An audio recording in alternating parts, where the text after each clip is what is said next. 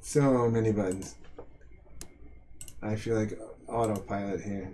Alright, let's change the speakers. We'll go through a few speaker demonstration. Changing the cone there.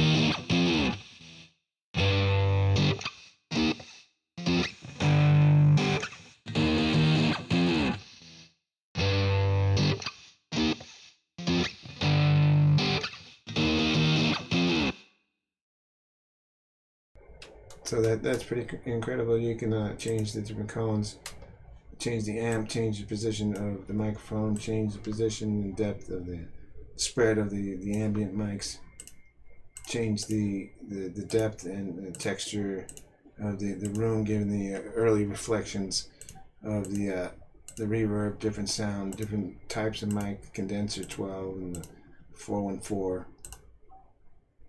and change the main microphone.